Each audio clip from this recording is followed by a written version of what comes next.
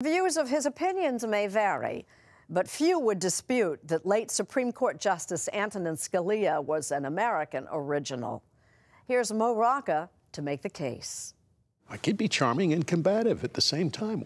It may well be that I'm something of a shin kicker. The late Justice Antonin Scalia loved to argue. That's one of the things I miss most about him, actually, is just sparring with him. Christopher Scalia is the justice's youngest son. He loved it professionally, but he loved it at the dinner table or whatever. It was a lot of fun. I attack ideas, I don't attack people, and some very good people have some very bad ideas.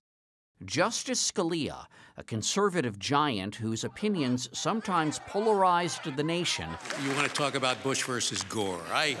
believed the road to persuasion was paved with humor.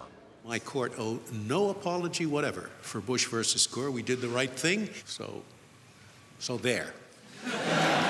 Your father was famously funny from the bench. Was he funny at home? He was very funny. He told jokes very, very well. His offhand quips were also very funny. Justice Scalia, who died early last year, wasn't the least bit shy. He was a little bit of a ham. He starred as Macbeth in his high school's performance of that play. He had cameo roles in operas along with Justice Ginsburg. And I think these speeches were an opportunity for him to show that performative side.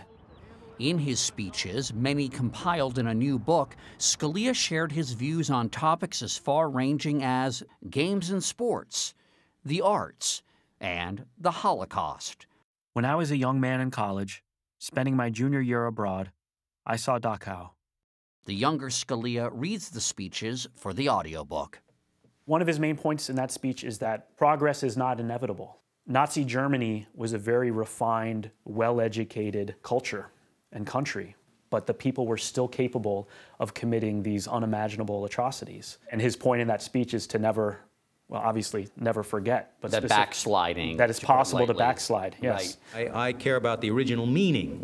In some speeches, Scalia courted converts to his conservative, so-called originalist reading of the Constitution. Sometimes people come up to me and, they screw up their faces and say, Justice Scalia, when did you first become an originalist?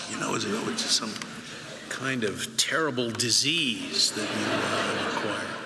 Did Justice Scalia get you to think differently about the law and the Constitution? I understood his position, and I had to think very hard, was I right in taking a less literal view?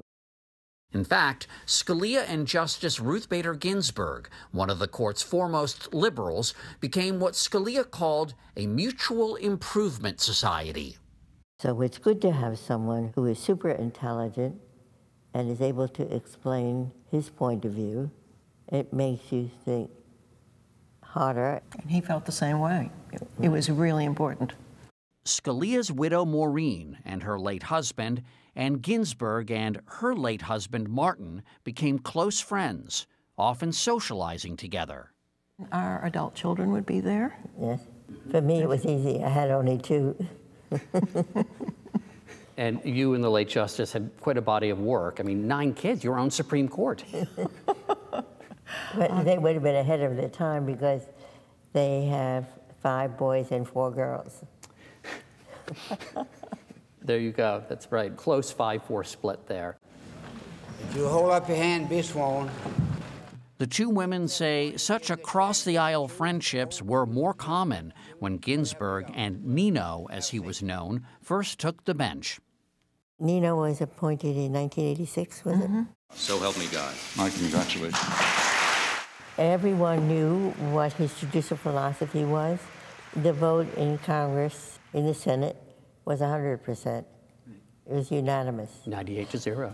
My approach, I believe, is neither liberal nor conservative. When I was appointed, the vote was 96-3, and I was known as a flaming feminist. That kind of collegiality, the good relations, people who liked and respected each other, even though they disagreed on some important questions. These days, Ruth Bader Ginsburg finds herself looking forward by gazing back. You know, 1986 and 1993 are not that long ago, but it does seem increasingly like political opponents now view each other as enemies. Well, my hope is that in my lifetime, we will get back to the way it once was.